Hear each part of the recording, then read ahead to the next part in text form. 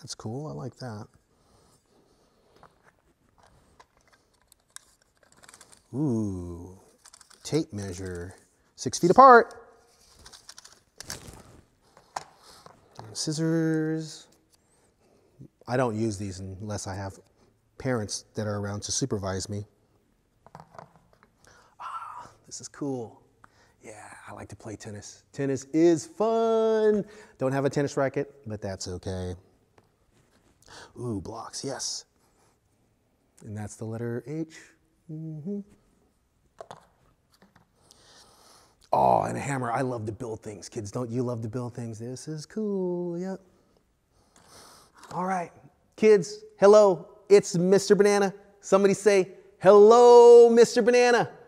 Oh, we are talking about Unstuck this month, and we are talking about determination. Determination is deciding it's worth to finish what you've started. So kids, if you have started something, you are beginning to make a cake for your neighbor, is it a good idea to stop and not finish? No, keep going. Or even if you're done making the cake and you thought and you wanted to give it to your neighbor and you just made it and you look at that cake and you're gonna wanna eat it, but you don't give it to your neighbor, are you really finishing what you've started? No, you haven't. You have finished when you've actually given the cake or the cupcakes or the cookies or whatever you guys are making out there to your neighbor, because that is showing the love of Jesus. And our memory verse comes from Galatians 6:9, one of my favorite books in the Bible. And the memory verse says, let us not become tired of doing good. At the right time, we will gather a crop if we don't do what? Give up. If we don't give up, kids, I want to encourage you to be determined in everything that you are doing. Don't give up. Continue to do what you know God wants you to do as you read your Bible, as you pray. Does God want you to stop reading your Bible? Does God want you to stop praying? No, He wants you to read your Bible and pray every single day. Why? Because we can discover God and we can have a closer relationship with God. Now, we're going to talk about one of my favorite stories in the Bible, but for our first game, we are going to see if you remembered some of those items that I was playing with when I first started. Now, I hope that you guys were paying attention, because there are some items that I was playing with, and let's see if you could remember what those items were. The first item, it was a musical instrument. It's a small musical instrument, and I think they play some of these musical instruments in the into the state of Hawaii, right? And that musical instrument is, do you remember? The ukulele, exactly. I don't play the ukulele very well, but you remembered what that object was. Do you remember what the next object was? It was an animal, but what I had in my hand wasn't a real animal, and it had a long snout. Do you remember? It is the elephant. Exactly. That is what I was playing with. I think this elephant is pretty cool. It's pretty artsy. And the next object that I was playing with, do you remember what I was playing with? Yes, I was playing with scissors. And what did I say about scissors? If you are going to, use scissors, then you need what? Parent permission and supervision, because these things can be dangerous. The next object that I was playing with, I think, was the tape measure. Exactly. And then I remember that I try to be funny. That comment that I was talking about with you need to be 6 feet apart from Mr. Banana. Oh, that's pretty far. Yes, if you guessed tape measure, you got it absolutely correct. And that ball that I was playing with, was it a football? No, it wasn't. Was it a basketball? No, it was a Drum roll, please. It was a tennis ball. Exactly. A tennis ball. I like to play tennis, don't you? Yes. And the next item that I was playing with was the block. And the block had the letter H. Do you know anything that starts with the letter H? Yes, those are good words out there. And the last object that I was playing with was the hammer. So if you remembered hammer, you guys have such a great memory. I like to build things. I'm sure you guys like to build things. But again, parent supervision, parent permission, right? So that we can be safe. That was the first game. We have another cool game that we're gonna play with some of our friends.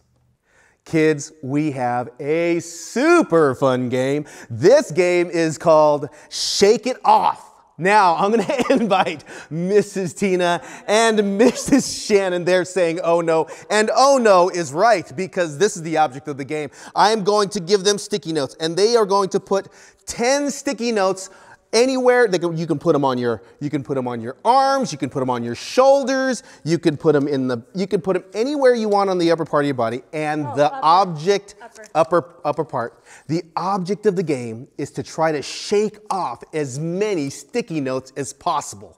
Okay? You're going to shake off all of those sticky notes, put them in very strategic places, okay, ladies? All right. How many of you kids are going to cheer for Team Mrs. Tina? Yes, I hear those loud cheers back there. You guys are doing an amazing job. And how many of you are going to cheer for Team Mrs. Shannon? Yes. Oh, a little louder on that one. That was good. That was good. So how many sticky notes did we? 9, 10. Okay, here we go. Oh, I have 11. Here we go. In the count, I'm going to give you 30 seconds this time, okay? When I say go, the object of the game is to shake off all of your sticky notes in 5. Count down with me, kids. 4, 3, 2, it's go time! Oh, they are doing an amazing job here. They are doing an amazing job. Okay. Let me know if you've gotten all those sticky notes off. I don't know if it's working. I don't know if it's working. Okay. All right. 7, 6, 5, 4, 3, 2, stop. Stop. Oh, we have one sticky note left on Team Shannon, and we have 2 sticky notes left on Mrs. Tina. Wah, wah, wah. We have a winner, Team Mrs. Shannon. Let's give Team Mrs. Shannon a round of applause. Girls, don't you miss our kids? We miss you guys so much. We cannot wait to see you and to give you big hugs and high fives, and we just miss you guys so much. Let's have a time of worship. Get out of your seats and let's give Jesus 10% of worship. No, not 10% of worship. Let's give Jesus 60% of worship. No, not 60%. Let's give Jesus 100% today. Let's wake up our neighbors. Let's wake up our siblings if they're still sleeping. Let's wake up the dog. Let's just have a great time worshiping Jesus. Yes. What's up, everybody? This is the happy dance. Are you ready? 'Cause I'm ready. We're gonna have some fun. We're gonna move around, shake and shout. Come on, let's go. Everybody, if you're ready, let me see you put your hands up and wave them side to side. Everybody, if you're ready, let me see you put your hands up and wave them side to side. All right, now get your feet ready. We about to jump up and down. Let's do it. Jump up and down. Jump up and down.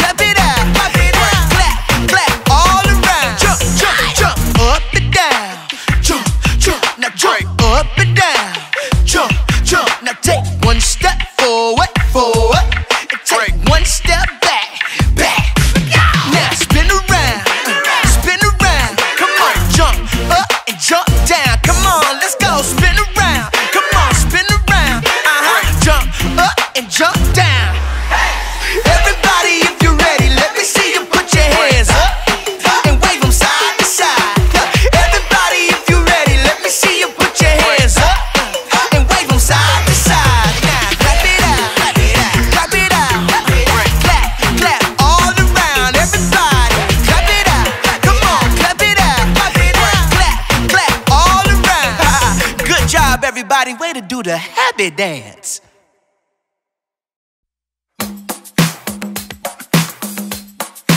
I've got joy down in my soul. I'm gonna let this feeling take control. Joy down in my soul to stay, and nothing's gonna take it away. Joy down in my soul. I'm gonna let this feeling take control. Whatever comes my way, I'll be okay. 'Cause I've got joy. Oh, I've got joy. Come sunshine or rain, when things don't go my way, still my joy can stay. 'Cause you give me blessings every day. I've got joy down in my soul. I'm gonna let this feeling take control. Joy down in my soul to stay, and nothing's gonna take it away. Joy down in my soul. I'm gonna let this feeling take control. Whatever comes my way, I'll be okay. 'Cause I've got joy. Ooh, I've got joy. You fill my heart with hope. You're everywhere I go. So even if I'm feeling low, I still got this one thing, this I know. I've got joy down in my soul. I'm gonna let this feeling take control. Joy down in my soul to stay, and nothing's gonna take it away. Joy down in my soul. I'm gonna let this feeling take control. Whatever comes my way, I'll be okay. 'Cause I've got joy. Oh, I've got joy. Every new sunrise gonna fix my eyes on the one who never fails. I'm gonna make some noise 'cause you give me joy, and it's never ever going away. Every new sunrise gonna fix my eyes on the one who never fails. I'm gonna make some noise 'cause you give me joy, and it's never ever going away. Whoa, 'cause I've got joy. Ooh, I've got joy, yeah. 'Cause I've got joy. Whatever comes my way, I'll be okay. Oh, I've got joy. Kids, weren't those great worship songs? I just love to worship Jesus. I just love to praise him. He is so amazing. Sometimes I will be in my car and I will be driving and I will be singing at the top of my lungs. And sometimes my neighbor, people who are driving next to me and on this side of me, they look at me and think, Mr. Banana, you're crazy because you're just singing so loud, because I just love to worship, don't you? Of course you do. Today, we're going to talk about one of my favorite stories in the Bible. And there is one reason why I think this is so special. Now, let's remember Jesus, right? Those are good words to remind ourselves every day. Remember Jesus. So what did Jesus do when he was on earth? He was God in the flesh, God with us, Emmanuel. And when he was here, he was being kind to people. And the Bible says that he was compassionate. And because he was kind and compassionate, he fed people. He healed people of diseases. Some people even rose from the dead. And he was helping people everywhere that he went. And while he was helping people, he was talking about the kingdom of God. He was sharing about God so that people will draw near to God and discover God and have a relationship with God. And so he did all of these things with the people, with the disciples as they were here on earth. But there were some people, the Bible says that these people were envious, which is another word for being jealous of Jesus. And they wanted to do away with him. And so what did they do? They put him on trial and they accused him of being God, which he was and which he is. And they nailed him to a cross, which makes God very sad, displeases God a lot. But it was on the cross where we can be forgiven of just some of our sins. No, we can be forgiven for all. Somebody say all. all of our sins, so that when we meet God in heaven, then he will receive us as his own children. And then what happened on the third day? What happened on the third day after he was buried in the ground, buried in the tomb? That stone was rolled away and Jesus rose from the dead to conquer sin and death, to prove that he is God. He just did an amazing thing as he rose from the dead, and the people were astonished. They were surprised. It just blew everybody's mind. But then he goes to the disciples and he tells them, I've got a task for you. I want you to go into all the world, and I want you to tell people about me. I want you to teach them what it looks like to follow me, not just in your home, not just in your neighborhood, but in your community and also in your world. And it was a huge task. But what did Jesus say? He said, you can't do it by yourself. I'm going to send you the Holy Spirit. And with the power of the Holy Spirit, you can do amazing things. And so we saw that people were receiving Christ as the disciples were sharing about Jesus. We saw that there were 3,000. Somebody say 3,000. Yes, 3,000 people that received Christ in one day. And then what happened was all of these people started sharing with each other. If somebody had a need, then another person from this group, from the church, would help somebody else with their need. And we are seeing people do this all over the church. We are seeing people, there are some people, they don't have diapers for their babies. They don't have baby wipes for their babies. But there are people in the church that are saying, I've got diapers, I've got baby wipes. Would you like them? There are people who are hungry in the church. And so there are other people in the church that say, I have food, I have clothes that I can give you. And so they were sharing and they were loving each other, just like God loves us. Isn't that great news? I love it when I could share some of my possessions and I could share some of my blessings to others. Don't you?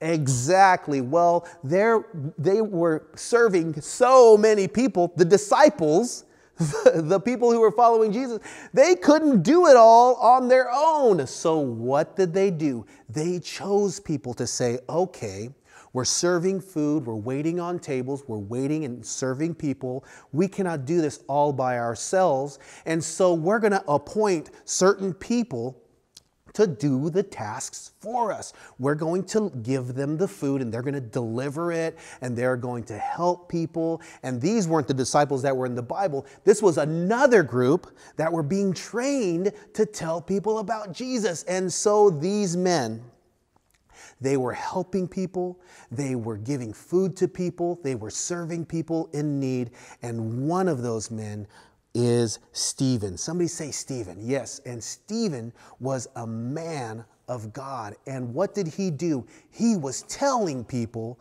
about Jesus. He just wasn't showing people the love of Jesus with his actions. No, he was showing the love of Jesus with his words. Exactly. So we see here in the Bible, we see in Acts chapter 2, verse 42, as I was already talking about how the believers were sharing their lives together. The believers in verse 42, chapter 2, the believers studied what the apostles taught. They shared their lives together. They ate and prayed together. Everyone was amazed at what God was doing. They were amazed when the apostles performed many wonders and signs. All the believers were together. They shared everything they had. Isn't that great news? They sold property and other things they owned. They gave to anyone who needed anything. Every day they met together in the temple courtyard. They ate meals together in their homes. Their hearts were glad and sincere. They praised God. They were respected by all the people. Every day the Lord added to their group those who were being saved. Now that is great news. That is how God will add more people to the church, when we help each other, when we love each other. So there was a man named Stephen, and he was serving people and he was helping people and he was telling people about Jesus, and the religious leaders, they did not like that very much. And so they put Stephen on trial. And they said, just like they put Jesus on trial, and they said, Stephen, you need to stop talking about Jesus. You need to stop talking about the Bible. You need to stop doing that. And do you think Stephen said, okay, I'm going to stop and stop telling people about Jesus? No, because Jesus said, go into all the world and make disciples. And so Stephen was very bold to tell them about Jesus. Now, Stephen did it in a very cool way. He started talking about stories in the Bible. He started remembering, remember our game today? He was remembering what the Bible said about Jesus. And the religious leaders could not argue with Stephen. Why? Because he was saying, in the Bible, God says this.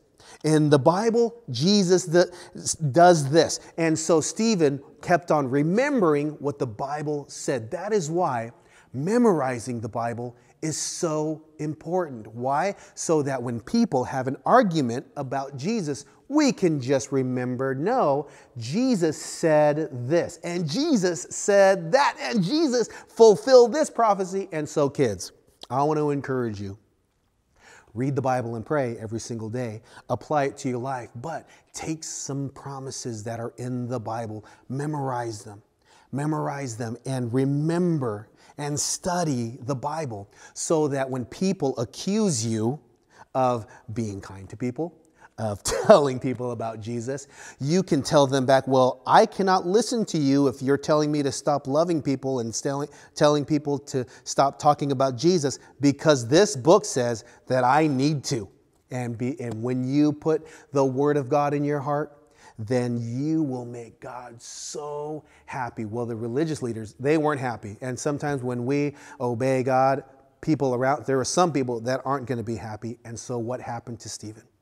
They did not like Stephen very much. And in the same way they punished Jesus, they punished Stephen. And it is sad news. They threw stones at Stephen, and he died. He was martyred. He died for his faith, which is sad news. But sometimes God will allow that to happen. Why? Because he wants people to know how powerful this message is. Now, is Stephen still in the ground? No.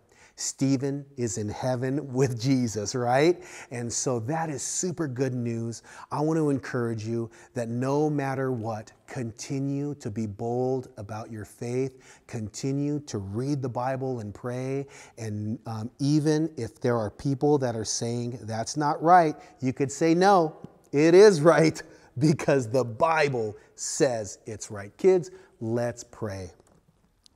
Father, I thank you for the Bible, and I thank you that the Bible is always right. The Bible is always true, and there are going to be people out there, they don't like the Bible. They don't like you very much, and that's okay. They will not stop us from telling people about Jesus. And so I pray for our kids that you would continue to encourage them to read their Bible, to pray, to memorize Bible verses so that we can be bold and your love can spread not just in our homes, not just in our communities, in our state, in our nation, and even more than that, in our world. And all of God's people said, amen. Kids, I love you. I miss you. I cannot wait to be with you guys and to give you hugs and high fives. But until that day, continue to be safe. Continue to grow in your relationship with Jesus. I will see you guys later.